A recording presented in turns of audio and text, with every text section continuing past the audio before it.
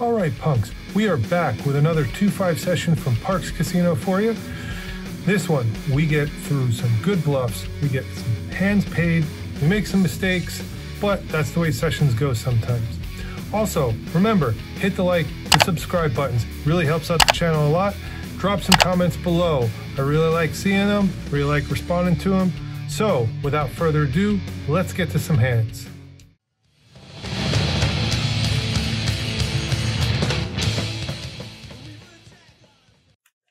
We sit down for this session and immediately notice that this table is full of easy money. 5 players are limping and calling any raise and folding a lot when they miss the flop. So we decide to be a little patient here and finally wake up with pocket kings in middle position. Under the gun +2, 2 players to my right raises to $20. I 3-bet this kid to $100 and he calls. Now this kid looks like he's a younger kid, probably in his mid-20s, who in my opinion looks like he's the type that thinks he knows a lot about poker, is trying to be a poker pro maybe. I don't know. But we go to a flop and that flop is not favorable. Ace, queen, jack. Like I said, I'm not loving this flop because the odds are that this player has some sort of ace. So I plan to check if he checks to me, but unfortunately for me, I don't get a chance. And he donk leads into me all in for about $400. Now I pretend to think about it for a minute, but from the fact that when he went to shove his chips in, he knocked them all over and was shaking like a leaf, it's pretty obvious that he has some sort of big hand. And I just fold, tap the table and tell him good hand, and he turns over ace jack offsuit. So we really get away with the minimum here, but I like my play. I like the 3-bet, keeping the pressure on. So we go off with a little loss here, but off to the next hand. 2 hands later, we are under the gun +2, and we look down at 2 red 10s. The $10 straddle is on here, so we size up to $55. Since half the table seems to be calling anything pre-flop, I figure to get more money in here for the times that they whiff the flop and I can't get any more value on later streets. The button and the small blind player all call, and we go to a flop of ace jack 4. Small blind checks to me, and I lead for $80 here as I would with any ace X hand. The button quickly folds, so we only need to get it through the small blind, who thinks about it for a minute. Now this is the same kid from the last hand who shoved his top 2 into me with the kings. So I'm a little worried that he might make a move, but he thinks about it and eventually folds.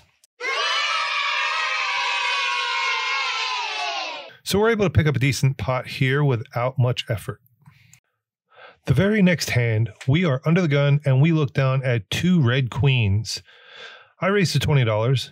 Middle position, hijack, button, small blind, and big blind all call. Guess $20 was not enough here. We go to a flop 6 ways and see ace jack 3. This ace jack keeps coming back to haunt me when I have a pair under an ace. When it checks to me, I check and flow. With it being 6 ways, it's unlikely that someone doesn't have an ace X hand. When it gets to the middle position, he bets $30. Hijack calls. I fold since I know 100% that I am beat.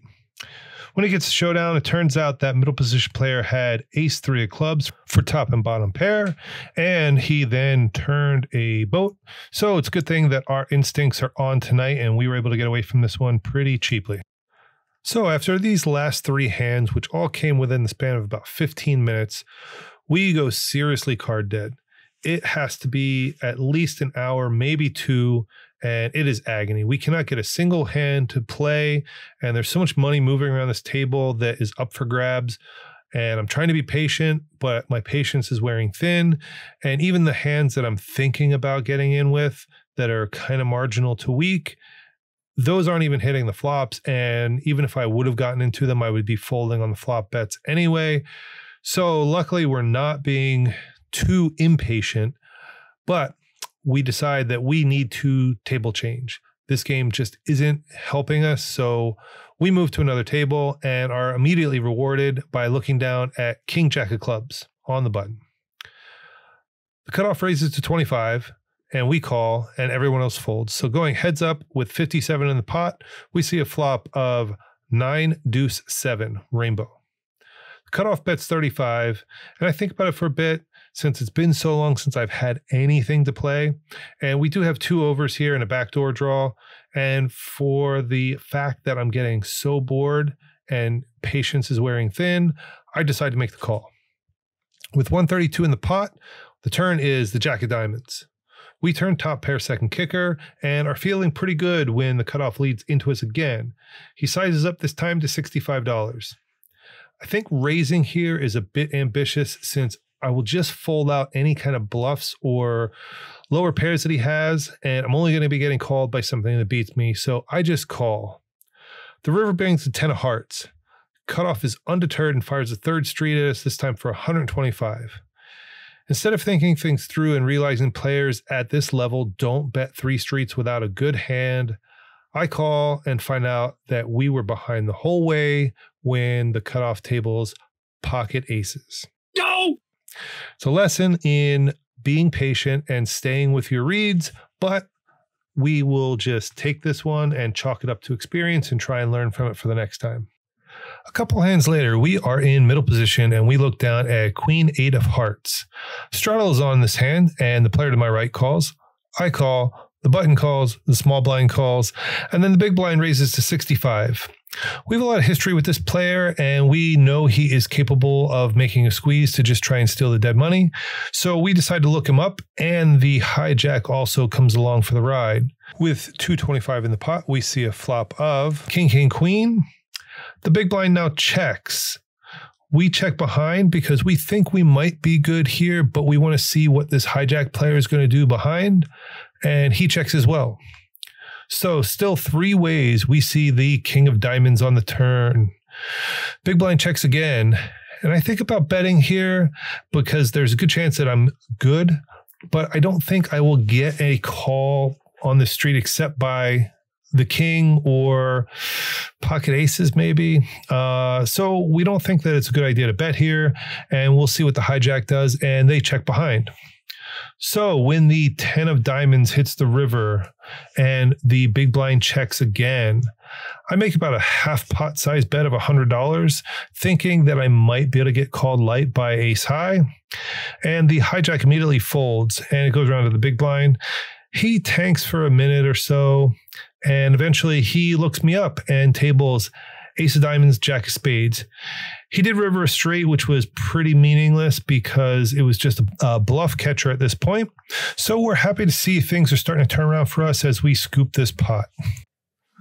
At this point, the session has started turning around. The hand that we just showed was the start, and we won a couple other small hands after that that were not good enough to put in the vlog. And now we've gone card dead for a little while. So we get a little speculative with this next hand where we limp from middle position with 8-6 offsuit. A player to my left limps as well, as does the hijack and the button. Then the big blind makes it 30 to go. We call thinking this is not that big of a raise. We're in position and we're expecting the players behind us to call and take a flop multi-way, but that plan goes up in smoke when they all fold. So with 75 in the pot, we see a flop of queen, queen 4. Big blind checks, so we lead out for 35 here since we missed the flop and we have no real draws, but big blind calls. So with 145 in the pot, we see the 2 of spades on the turn. The big blind checks again, and since we improve to absolutely nothing here, we fire again, this time sizing up to $90. Without much hesitation, the villain calls. Now with 325 in the pot, we see a 9 of spades on the river. Now that we've improved to almost have a gut shot here, we decide that the only way we can take this pot down is to fire another bullet. The villain checks to us again, so we continue the story and fire $210. The villain goes into the tank and starts trying to probe us to figure out what we're doing. He asks if I have Queen 8 again, and I do my best to give up nothing. After about a minute, he eventually folds. We sigh a big sigh of relief inside and scoop up pot with a nice 8 high. The very next hand, we look down at an actual hand, this time in middle position, of pocket queens. We raise to $20, and the player to my immediate left decides to 3-bet me to 60. And it folds around to me, and I think about 4-betting here, but we're both pretty deep, and I don't want to get stacks in since this player has not gotten out of line all night. If I 4-bet, he'll either shove, at which point I know I'm behind, or he'll fold, and I won't get any more value out of the hand. So I think a call is the best, and that's what we do. So with 127 in the pot, we see a pretty decent flop. Queen 5-3. I check to the 3-better to conceal my hand strength, but unfortunately he checks back. The turn is an inconsequential 6 of spades, so I lead out for about a half pot size bet of 65. Because I need to build the pot now, I can't wait for him to bet. Luckily, he does come along and calls. So we go to a river with 257 in the pot, and that river is the 9 of diamonds. The only thing that got there that beats me is 7-8, which is highly unlikely because I don't see him raising a hand like that pre-flop. With that in mind, I size up to $125. The villain thinks for a moment and then calls. All right. I show top set and he mucks. So we take another good one down here. The next playable hand we get comes when we are in the small blind and look down at 9-8 of diamonds. Under the gun +2 raises to 25. The button and I both call. So with $80 in the pot, we go to a flop of ace 9-8. We check and flow to the aggressor. Unfortunately, he checks as well, but the button does not disappoint and fires for $40. We just call here, and under the gun +2, who was the original aggressor, folds. When the 4 of clubs hits the turn, I figure I should start building a pot now, since the button may check back if he has only like a weak ace-x hand. I don't want to check through, so I bet $80. Unfortunately, the button folds. Apparently my read was wrong and he was just trying to steal the pot on the flop. And I guess I should have checked to him again and let him bluff again.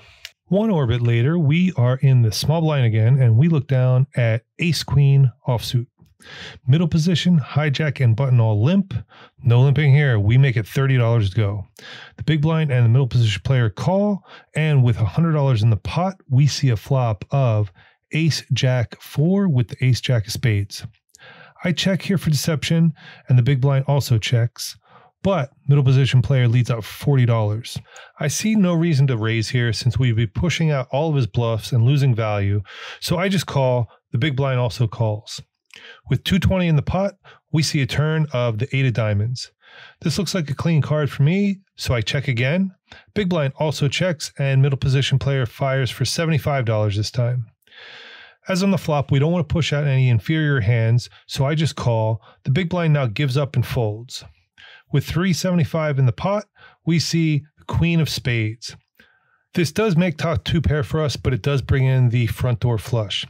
I think betting here is a little ambitious because we are not going to get called by an inferior hand here like ace X or jack X, but we could get raised either as the nuts or a bluff. So therefore, I think that check call is the best route for us.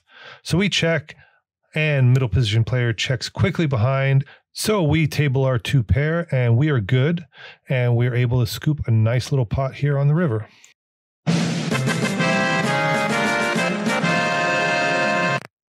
A few moments later. We are in the small blind, and we look down at king 4 of diamonds. Straddle is on this hand, and under the gun +2, a middle position player, hijack, button, all call. I complete from the small blind, and the big blind does as well, and the straddler checks his option. With $70 in the pot, we see a flop of king 5-8 with the 5 of diamonds. Checks to the button, who bets $40. I call with top pair here, and the hijack also calls. Everyone else folds. There's $190 in the pot, and we see the turn, which is the ace of diamonds. We improve to the nut flush draw, and we still check since we do have a weak kicker to our king, and we have enough equity that we should just be check calling here. Hijack now leads out for $65. This player's been playing a little crazy, and it's been very sticky, so when the button calls, I call as well since there's so many hands that beat me now, but I have so much equity that I would like to realize, and a raise is out of the question. With $375 in the pot, the river is the nuts. with the 6 of diamonds. We check in flow since we are certain here that the hijack will bet. He does not disappoint and he drops 125 into the middle. The button thinks about it for a minute and then he calls. So I try and look like I'm in a tough spot here and not sure if I want to call. Eventually I settle on a raise of $500. Unfortunately for us, both players quickly fold and we take down the pot, but we don't get any more value. I think if we would have sized down a little bit more, we might have been able to get one of them to call. I know the button player said that he had 2 pair, so maybe we could have got a crying call out of him if we wouldn't have gone so big, but we were going for the fences and it didn't work out for us this time, but we did scoop a nice pot. The next hand we play, we are under the gun and limp with ace-9 of hearts. Middle position limps as well, and the button raises to $25. I call, and the middle position player calls. So with $82 in the pot, we see a flop of ace-10-6 with a 10 and 6 of hearts. It's a great flop for me since I hit top pair and the nut flush draw.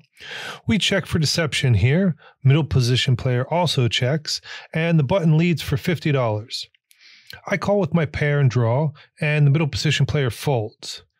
There's now 182 in the pot, and we go to a turn, which is the jack of diamonds. I check again since we don't improve, but to my surprise, the button checks again. My read is that he doesn't have an ace-x hand here, so either he has an inferior flush draw or a lesser pair. The river is the 10 of spades. With his check on the turn, I decide to lead out here for $75. I don't want to check in through in case he has a hand that he can call with, but the button now raises to $215. I go into the tank here trying to figure out whether he could be doing this as a bluff. I eventually think that maybe he is the type of player that could do this as a bluff, either with a busted flush draw or some kind of pair over the 10, maybe the jack, and I end up calling. Unfortunately, I'm immediately shown the bad news when he turns over the 10-8 of diamonds. Crap, oops, crap. He had flopped second pair, turned a diamond draw, and river trips on us. And we just need to get better at sniffing these out and realizing that at this level, the players are not making a lot of river bluffs. And if they raise, especially that big, then they must have it. And we really have to get away from these hands in the future to preserve the hands where we do make value and preserve our stack. Our last playable hand of the night finds us in the big blind looking down at 4-5 offsuit. There are 6 limpers to me, so I just check my option and we go to a flop with $35 in the pot. That flop is pretty favorable for us as it is 2-3 jack. We check our open ender here and the player under the gun leads out for $25. Everyone folds when it gets back to me. I call. With 85 in the pot, we see a 2 of diamonds on the turn. This is a perfect card for me to start turning my hand into a bluff since I have all the 2s in my range and we have outs to improve. With that in mind, I donk lead for $55. Under the gun looks a little confused, thinks about it for a second, and then calls. So with 195 in the pot, the river is the king of diamonds. We brick out here, but that isn't going to stop me. I lead out for $130. Under the gun goes into the tank, and it looks like he has a 1 pair hand at best because our bet here is putting max pressure on him, and we can tell he is uncomfortable. Even though people at this stake don't really like to fold the pair, with the board being paired and the flush draw coming in, he eventually folds. And we're able to get this last one through before we rack up a few hands later and head to the cage. All right, punks, we are into this session for $1,300. We are out for $1,727, so we are up $427 on the session. Not bad considering we made some mistakes here. We could have gotten away from some hands that we didn't, but overall, up sessions are good sessions. So remember, hit that like button, hit that subscribe button. Really helps out the channel a lot, gets us out to more grinders like you so we can share this content with them. Also, drop some comments below. I like going through them. I like seeing them. I like interacting with everybody. It's been great seeing everybody's feedback. I always like to get feedback so I can make the channel better. So please, if you want to suggest something, drop it below. Also, if you'd like to see some more of our content, you can check it out right over here, and we'll see you next time.